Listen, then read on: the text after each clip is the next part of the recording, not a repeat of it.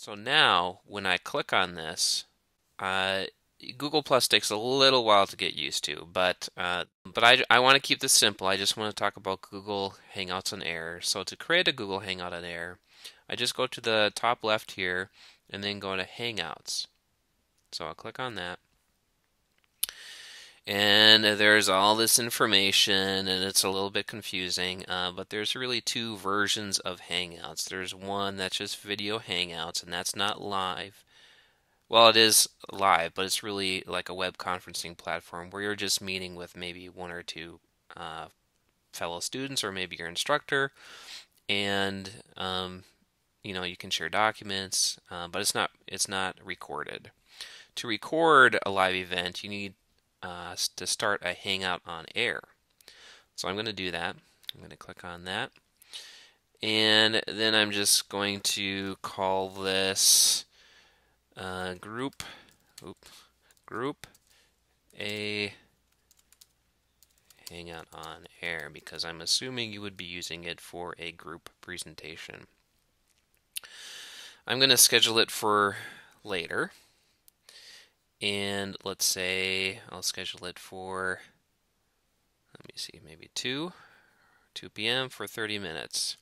Your presentations might be a lot shorter than that, but you can set the duration there. And I do not want this public. Okay, I don't want everybody to be able to see this, and I don't want to advertise it to everybody on Google+. So I'm going to get rid of that circle, and I can add people here. I will add, let me see, actually myself here. So there I am. And then once I invite that person myself, I'll get an email with a link to that, and I can say either yes or no, and then in my Google Calendar it would show up. So there it is. I wanted to share this event with Greg. So I'll share that. Now, before you can move on, Google Hangout is a little tricky to set up if you haven't realized that already. So one, we had to create a Google Plus profile. Two, you will have to verify a YouTube account. So, I just want to apologize right up front that you have to do kind of all this setup, but once you do, once it's all set up, future Hangouts on Air, you can just click this Start Hangout on Air button and you're ready to go. But I need to verify my YouTube account. Basically, this verification means that you submit a phone number, and then you either get a text message back or you get a voice message with a code. You put that code in, like I'm going to do now. Alright, so I'm going to enter in my number and submit.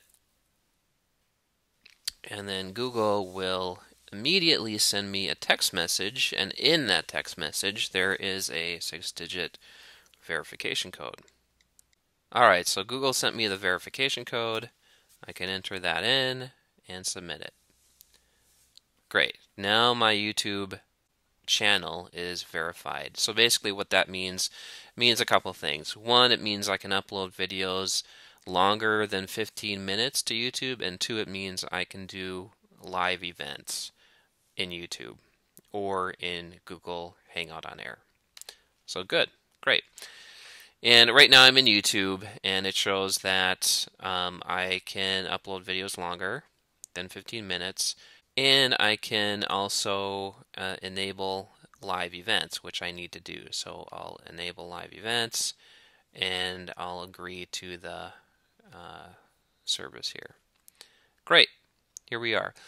So really, Google Hangouts on Air, you can create it in two ways. You can create it in your YouTube channel, or you can create it on Google Plus. And I'm going to talk about Google Plus because I think it's easier. Once you do the initial setup, you have to do the Google Plus setup, and then you have to do the YouTube setup. But once you've done that, you can go back and